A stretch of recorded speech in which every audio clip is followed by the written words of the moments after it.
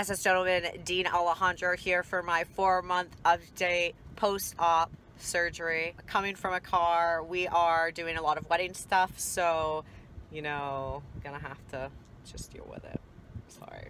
It's so crazy that it's already been 4 months. I seriously cannot believe it. After the last video that I taped for you guys, I had 2 appointments with my surgeon, trying to figure out about the pus, trying to figure out everything else, possibly revision, got some information about maybe lawyers, maybe having to go that different route. It's been a lot of stress, and it's been really difficult because finding the resources to get help, it's just not having an adequate amount of resources out there is hard for everyone. So I've really been struggling with that, and because my surgeon is the only one in the current state that covers it with my insurance, I can't really go somewhere easily for a second opinion. So that's kind of where I'm at right now.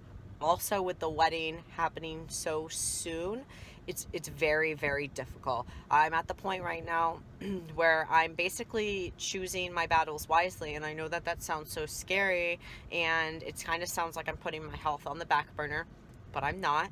The thing is that I'm just following my doctor's, my surgeon's orders, because I don't want to do anything wrong and that affect me, you know, down later the line, or later down the line. So that's kind of where I'm at right now. You know, I had an emergency visit with him. He said that it's the same thing, you know, kind of just waiting and seeing. So I'm just going to go ahead and take matters into my own hands like I do, which you guys know, and gonna just kind of go with the flow. So I'm doing a little bit better. The swelling has decreased. I will make sure to have an update next month with being shirtless and everything else, and we'll be able to see. The biggest thing for me was I went to Pride and I walked around shirtless. It was an interesting experience. I experienced a lot of emotions I didn't think I would feel. It's interesting because socially, when I'm out in public, a lot of people, you know, talk to me more now. They kind of do, I don't know. They just assume that I'm a cis hetero, which is fine, I guess. But when I was out in Pride, where it should feel home, it should feel like a community, I felt really secluded. I felt really alone, isolated. I was really uncomfortable. Someone actually messaged me too as soon as I got there, and I know they were trying to help, but they were talking about me being self-conscious with my scars, and I was honestly, panic attack. Like, I almost had an emotional breakdown. I was very, you know, quiet about it, and it was really difficult to do. Now, when I started getting through the parade route and started walking, because I don't normally have a lot of eyes on me, it was really nerve-wracking. And after a couple minutes, about halfway through the route, I started finally feeling better.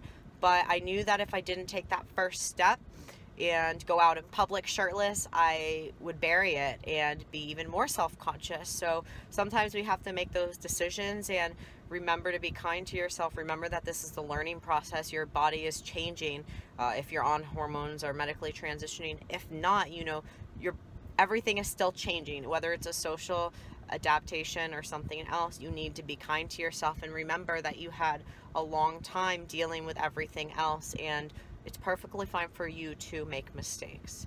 So I just wanted to go ahead and check in, and I hope that you subscribe, and I'll see you later. Nip slip.